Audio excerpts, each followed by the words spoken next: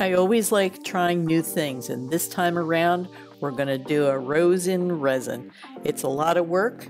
I learned so much. Let me take you through my process and teach you what I learned along the way. Hi everybody, it's Janet here from Moonkusser Art, and I am going to do something I haven't done before. I've seen it done before. I got some silica gel, and it was just Valentine's Day. So we have some roses, and I am going to be putting them into containers. And there's two methods you can do. There is the accelerated method where you put it in a microwave, and it only takes a couple of minutes to do it. But I don't want to put chemicals in my microwave because I don't have one that I can use just for art projects. So I'm taking the slow and patient method. I'm putting it into containers and letting it sit quietly and do its thing. So let's do this process. Activia's directions state that it can take 5 to 7 days for flowers to dry depending on the humidity. I'm checking the vibrancy against the original rose and doing a little dusting, getting some of that silica gel off of there. But when I feel down into the center of the flower, I can tell that it's not dry. So I'm putting it back into the container, covering it carefully and sealing it up. All right, my roses are all dry. I've got several of them that I did, and they are completely dry. One of the things that I'm not real crazy about is the dust that sticks on them. The silica gets down in between the petals. So, you know, it seems like every single time I shake them, I get a little bit more out. But I guess that's, what's going to happen. I've used a very fine-haired, this is a very fine animal-haired brush. I've used that on this rose to remove the dust from the silica as best I can. There's going to be some down in here that I just can't get to. I've used my airbrush to blow at it, but you have to be really careful blowing on these because you can damage. They're very, very fragile. This is silicone, and you can see even when I tip this has a nice feature to it. One of the things that I looked for was to get one of these that it doesn't stand up on the silicone itself. It goes into this base. Because what I have found with silicone molds is over time they will begin to lose their shape. And if they don't have something to push against, you're going to get problems with formation. So it's a nice soft silicone, so it should be able to release carefully. It fits perfectly into this little container that they provide you with. I have a friend of mine who makes silicone molds, and her recommendation to make your mold last longer is to always use a mold release. Okay, so I'm going to be using mold release so that I can get a long life out of this mold. I'm going to be using Counterculture. This is their hard cast. It's a 2-to-1 ratio, and this is for doing deeper pours. And it's important not to try to go too deep. So I'm not going to make a lot. I'm going to use this little measuring cup. Very handy because it's got everything marked out for me. So I'm going to batch up 30 millimeters. That's all. Just a little bit. So I'm going to need 10 of the part B and 20 of the part A. Again, I always like to put the part B in first because it's much more fluid and it's easier to mix it and get it off of the sides so that you get a good combination. So I'm just going to measure that out real quick and combine it right in that little tiny mixing cup. And then I'll put it into another cup, give it another stir, and get it thoroughly mixed. Now I have a new tool in the studio. It's a vacuum chamber and it's a new purchase, so first time using it. Set things up, I want to make it so that you guys can see what's happening. So I've got, you know, a pot in the bottom and then my pot on top, and then I've got a pot in the bottom, and that's all to try to get it so that I can get this on camera for you guys. So you can see there's lots of bubbles, and they tell you, well, it's a good practice to not have your resin filling your cup. You want room for that expansion when you're drawing that air out. Now I have to set the lid on. All right. Like that. And you want to make sure that the orange rubber gasket is sitting on the edge. So there's my gauge. I'm going to watch my gauge. I don't know if I can get, no, can't get both of it on camera. So I think it's more important. Get you closer. And let's look down in there. Nope, gotta do like that. All right, so I'm gonna make some noise. We're gonna take the pressure down, create our vacuum. And using time-lapse photography, it makes it so much easier. You're gonna watch the bubbles rise in that cup. That's why you need to have a larger cup so that you can adjust for that expansion. Otherwise, you're gonna make a big mess. So I run it through its cycle a total of 3 times. As I draw the vacuum, the bubbles rise up, and then when I release the pressure, they drop back down. So by doing it 3 times, I'm running it through a cycle, and I'm really getting the resin cleared out very nicely.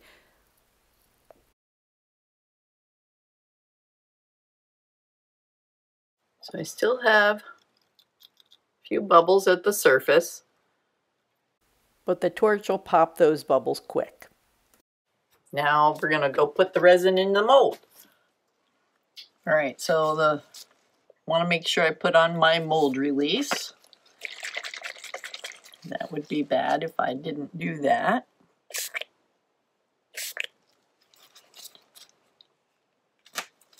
And now I want to pour this in, and I want to try to not create any bubbles. So I'm just letting the resin hit the side and go down in. And you can see I'm not making this deep at all. This is about 1 inch deep. And that's as deep as I want to go. And there's a little bit of bubbles down in there. But my most important thing is to tease that. See it coming up? Here they come. There were 2 nice sized bubbles down in the bottom. And because there's so few bubbles, I can see them very easily. I'm just going to push the toothpick very gently down the sides where these folds are to encourage any little micro bubbles that might be sitting in there, because anything that remains, it's all going to matter in the end. All right, so I'm going to let this sit and start to cure. See a little bubble down in there. So I'm going to use my little embossing tool. It's a low heat, and it's going to move those bubbles around and won't harm my silicone if I'm careful. And I see a very, very fine little hair in there. Because you guys know I got a puppy dog. And I got it. All right, cool. That's it. See you in a while. It's the next day and I'm starting doing another batch again. So back to batching the resin and running it through the vacuum chamber.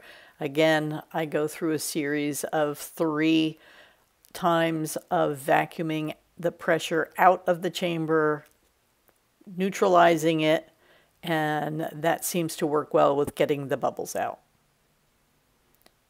Now we can go ahead and use that fresh resin, put it on top of the layer from last night, and again using the embossing tool to quickly pop the bubbles that come to the surface, check it with a toothpick at those edges because those are the tricky spots.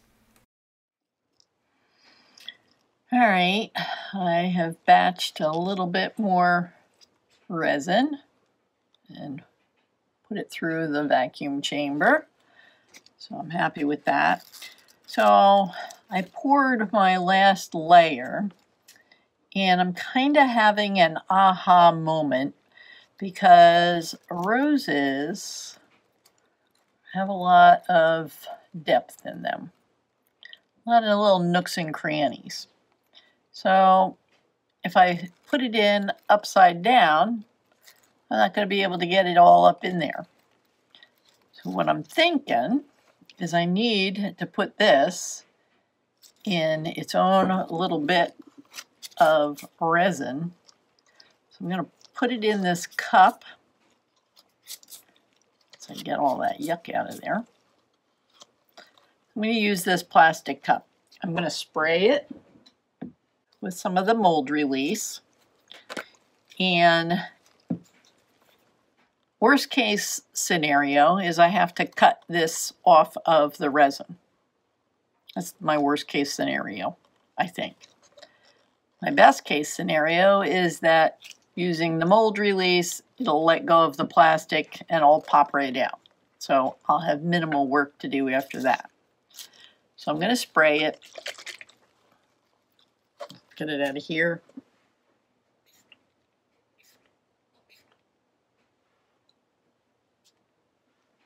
Just a little bit to help it on its way. Let me get a stick.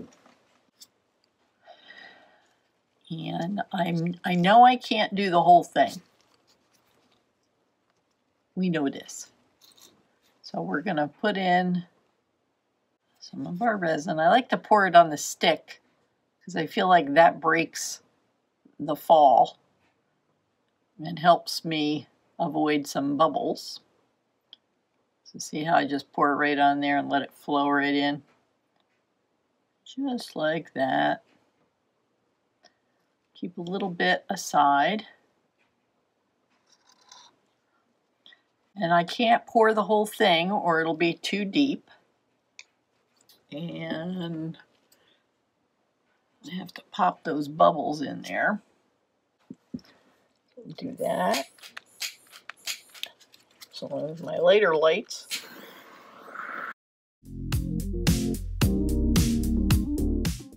All right, so now I'm going to take my rose and I'm going to put it in the cup.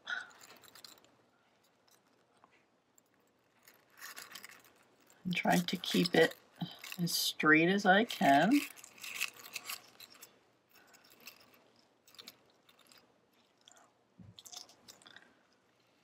Let's see if it's centered. That looks pretty good.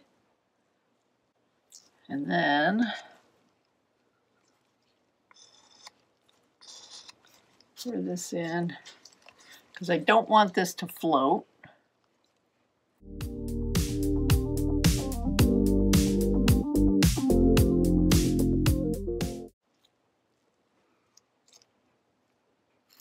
Yeah, it's starting to float now. I want it to stay down in there.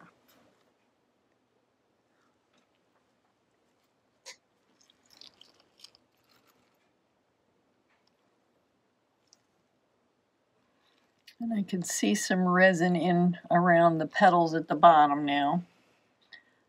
So So it's going where it wants to go.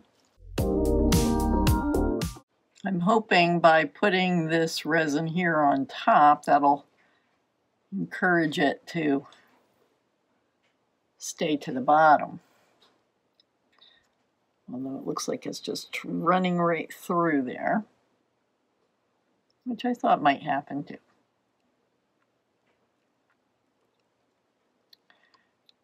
But see how the bubbles are coming up as I pour that? That's why I want to do it in this direction. Because if I tried to put it in the other way, I wouldn't be able, I would be full of bubbles. We don't want that, do we? Okay, so that's what we're going to try. And guess what? If this fails, I have other roses. So it looks pretty balanced to me now. Get you up close here. There it is. And I'll take you down and give you a side shot of what the bubble situation is. All right, so here's the tabletop view. You can see some of the little bubbles down there. Not bad, but you know, they're there nonetheless. A little rotation there. But it's fairly balanced. It's fair. There's some good bubbles. Yeah. So like I said, you know, I'm not gonna get myself too crazy about it. But that looks pretty good. So we're gonna let that sit and cure, and then we'll fill her up. See you later. And after 6 hours of letting the first layer in the rose start to set up, I'm going to add the second one and top that cup off. I tap it on the table to get bubbles to rise. I use a toothpick to ease them out. Okay, good morning, guys. This is very hard. And got a couple of little bubbles here in the middle. There's a couple of little bubbles down in around the flower, but you know, like I said, you can't get them all out, so you got to pick and choose. And but it's nice and clear, so I'm happy with the look of that.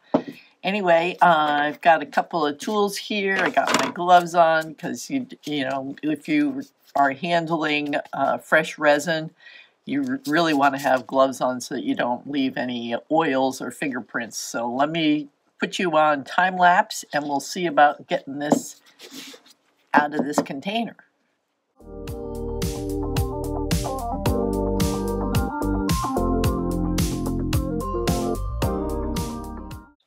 All right, successful.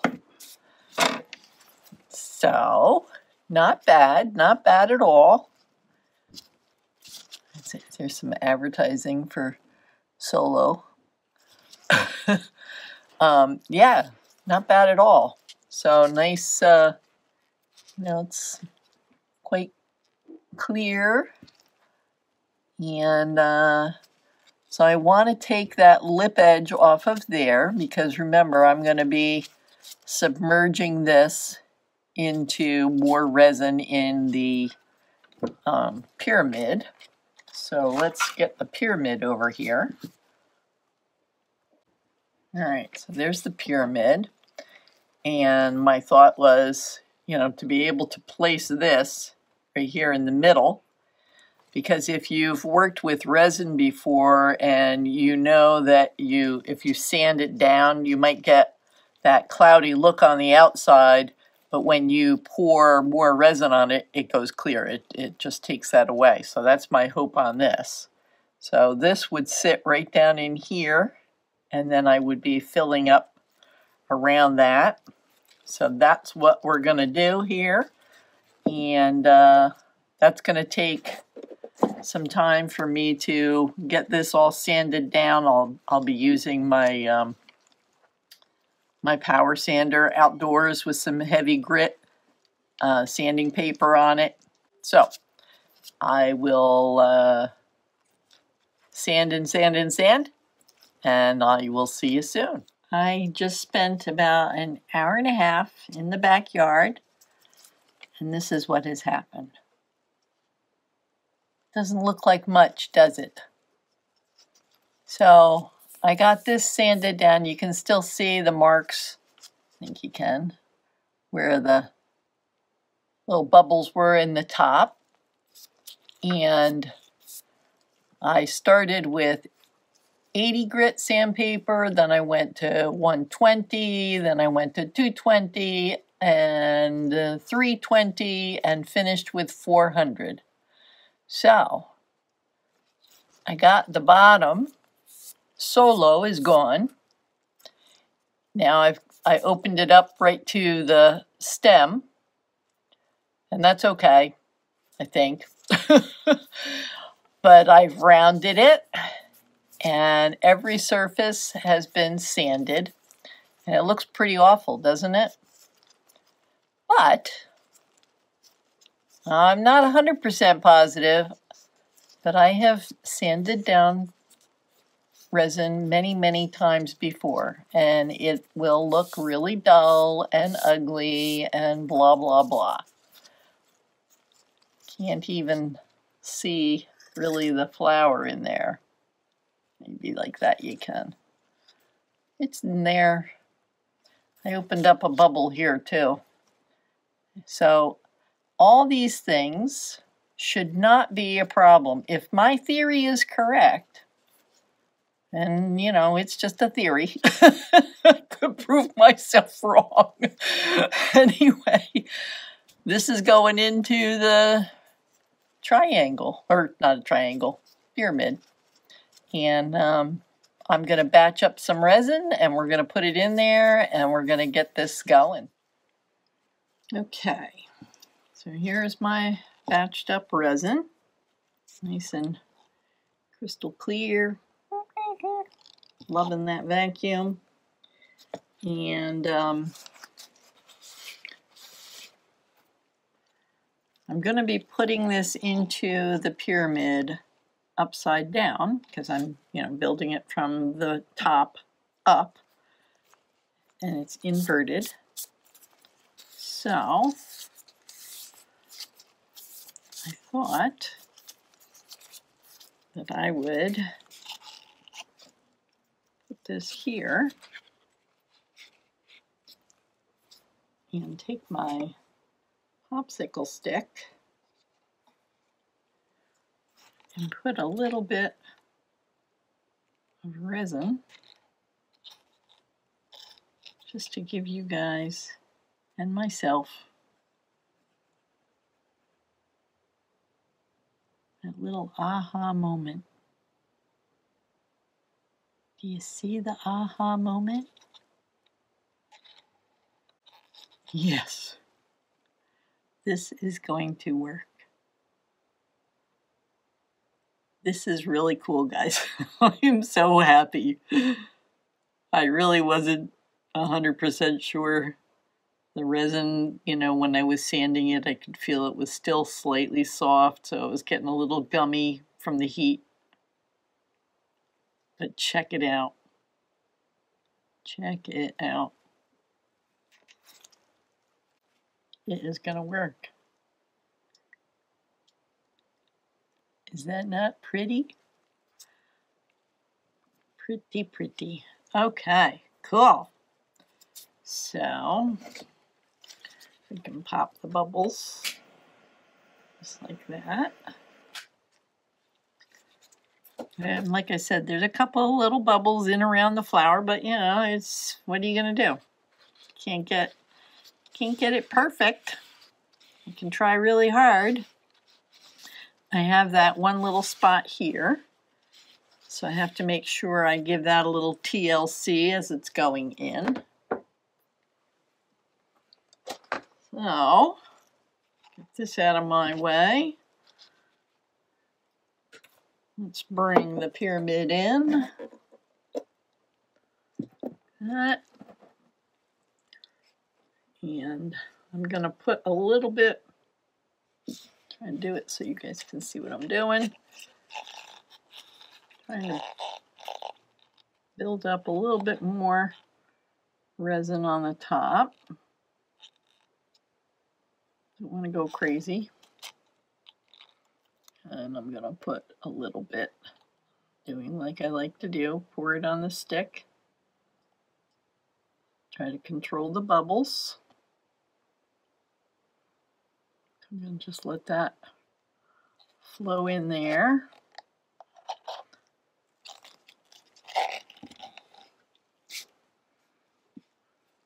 Okay. And I want to try to get, let's use a smaller stick maybe.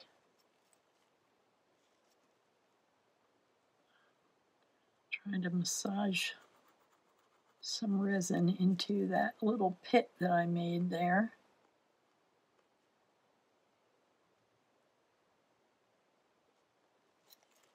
So let's see where that is there.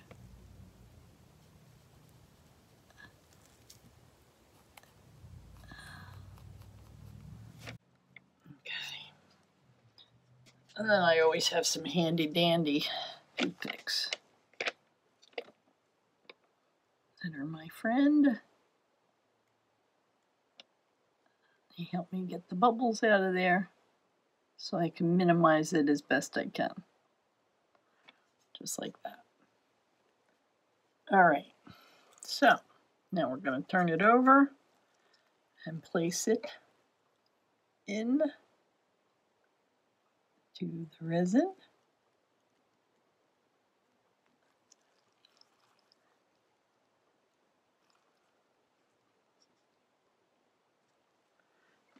Okay. And I want to try to center it as best I can.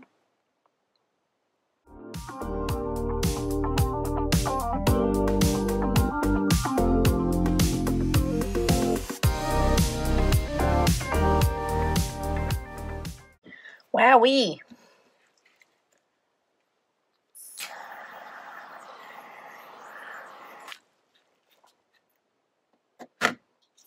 That's looking pretty darn awesome.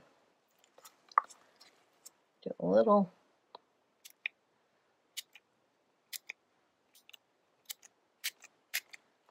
spritz of alcohol. It's 99% alcohol. If you're spritzing with 99% alcohol, do yourself a favor. Don't decide to come back and light it unless you don't like your eyebrows. Not a good idea. So, all right, I'm going to let that sit and begin its cure. And it's looking pretty darn good.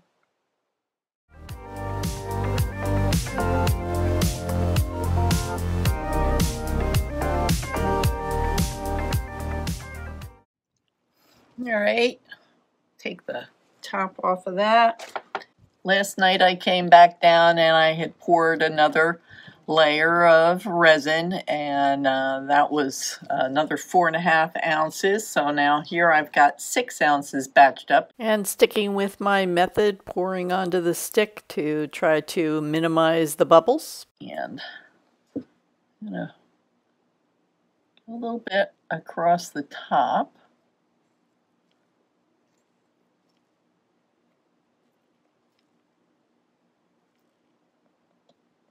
I want to seal up. See how I'm getting an air bubble right there? That's what I figured was going to happen. Because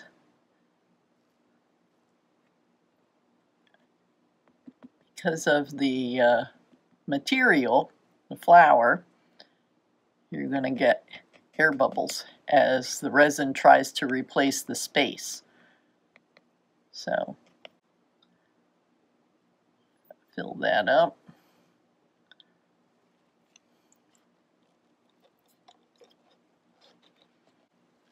More sweet with this. Okay. And I'm also going to give it a quick little spritz of the 99% alcohol, because why not? Like that. All right, And we're going to cover it back up now. I'm going to come back down and check that stem to see if it's releasing any more air, because it could do that to me. So I'll be coming back, multiple times while this is starting to cure. See ya. I've got 4 ounces of resin, and I'm starting to run out of room. Amazing. So I have these little sparkles that I put on top late last night. I forgot to do it earlier. Some of them are definitely down into the resin and stuck. Some are not. And I did that because I was trying to create like a graduated layer. So this is Culture Cast. It's their artist resin, the original, which is, I think they call it thick viscosity. Maybe not. It's either medium or thick, but it's the original artist resin. And I ran it through the pressure chamber, not pressure, the vacuum chamber 3 times, just as I've done with their hard cast. And you can see I cannot get the bubbles out. So using a casting resin is going to be really important because it's thinner and you can get the bubbles out. This is a thicker viscosity and I cannot get the bubbles out of there. But because I'm so close to the top, I'm going to be able to use my torch. So I have that ready to go, and I will be popping my bubbles in that method. I'm going to pour this on, let it start thickening, and then I'm going to sprinkle on some more of these little gold glitter triangles. And I've got some already out and into a cup, ready to do that. So I'm going to watch my time this time around, so let's get pouring this on. Okay, I zoomed way in so that you guys can see all these little tiny bubbles. And let me tell you, after doing so much work using the hard cast and the vacuum chamber, this was eye-opening. Anyway, we let it sit up, and now I am working on adding a little bit more of those triangular glitter pieces, and they're settling in nicely. Now to seal in that glitter, just another quick 4 ounces of the Counterculture DIY, the artist's original resin. Good night. Everything is cured. I am out of room on my mold. Looks like I have about 1/4 of an inch of room left in there.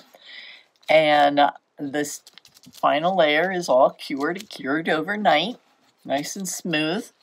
So I am going to get it out of here.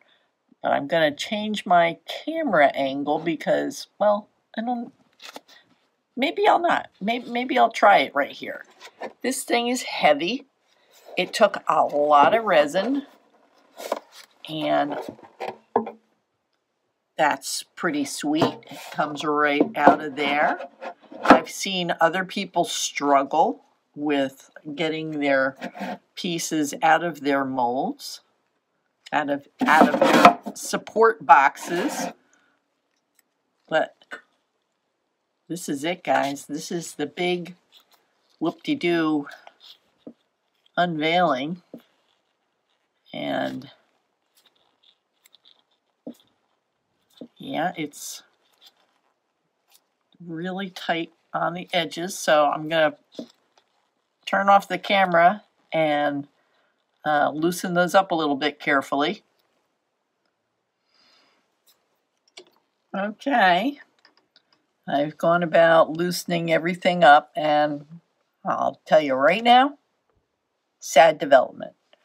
So I damaged my mold by using the torch.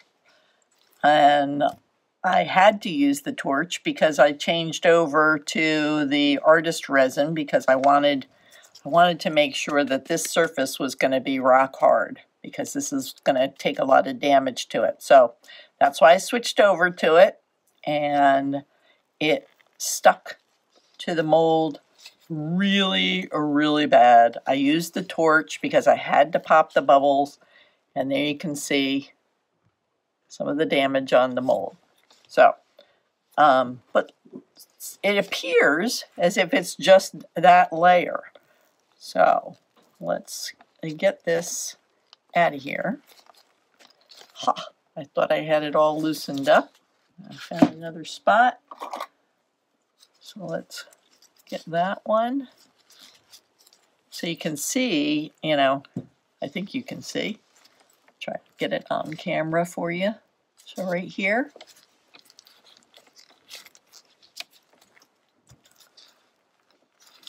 See how it's hanging on? It's not a big spot, but there were some big spots. So I'm taking my razor blade, because I don't have any other choice, and just cutting it loose.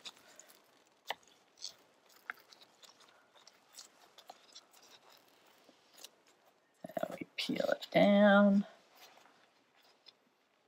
And there we have another spot, and that's going to be, so there you go. This is, you know, a good lesson for you guys. I like to say my pain is your gain, but here's another spot where I'm going to have to cut that mold loose. So I'm trying to do it as carefully as I can. But there's only so much I can do. So see, the mold is still stuck on there. I'll hopefully be able to clean that off. And that's even with using the mold release. So there it is, out of the mold, even with its damage. I'll have cleaning up to do to get that stuff off of there. But there it is, very clear. I like that. And my idea was, because I bought a base to put this on, so I left the bottom clear. And let's see how it looks. Turn off some of the lights. And turn on, whoop, hopefully, there it goes.